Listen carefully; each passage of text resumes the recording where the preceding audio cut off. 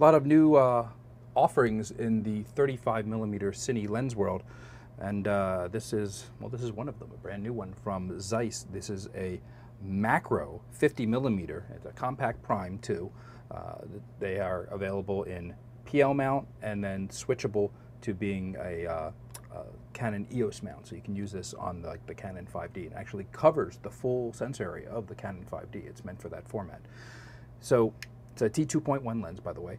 And what does it mean to be a macro? First off, you look at this thing, it's hard to call it a compact prime because it's a pretty sizable hunk of equipment here. And imagine if you just look at from this point down, if you just took that away, that's the size of all the other compact primes. And that's because to be a macro, it has to have this interior part that kind of goes back and forth here, and it just needed a lot of housing to protect the lens.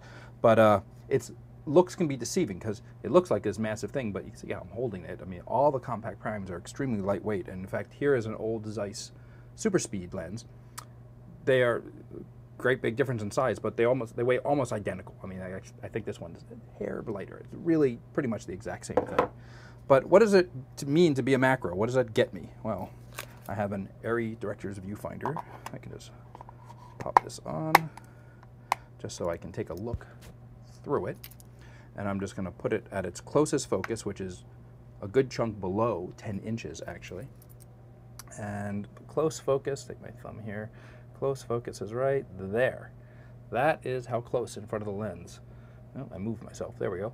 Right there is my close focus. That's how much. And let me tell you, my thumb in a Super 35 frame fills about a little more than half the image. And how do I know what a macro is going to get me? Well, in addition to a regular focus scale on here, there's other marks, because this is the way that macro lenses are marked. There's a little sign that says 1, I don't know if you can see it on there, 1:2. And there's or 1:2 ratio, and there's a 1:3, 1:4, 1:5, you know, a few of them up and down the scale. And what that means is when I'm at the 1:2 ratio, say my thumb was an inch wide. It's not, it's a little smaller than that. But if my thumb was an inch wide and I held it at that close focus, the 1:2 ratio focus point, then the image projected onto the sensor, and the lens has no idea what's behind here.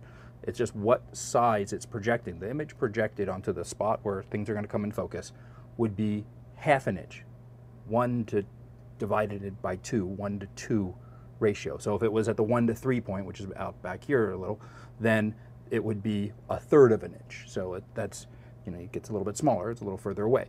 So a 1:2, that's a pretty big magnification. Imagine that thumb filling more than, you know, if I get it, I'm not going to adjust the focus here, but I can probably get like 7 or 8 thumbs across on this screen. Well, imagine getting that thumb so it filled more than half of your screen right there. That's what this lens does for you.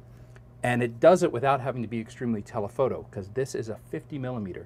Let me tell you, this is the only 50mm macro in the cine world.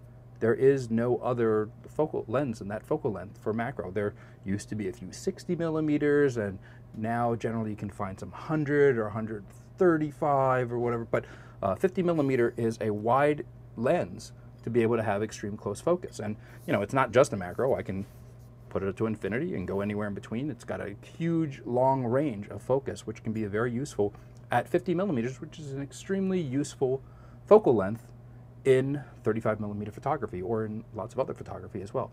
So this is the Zeiss Compact Prime 2 50mm Macro T2.1, available soon from AbelCine.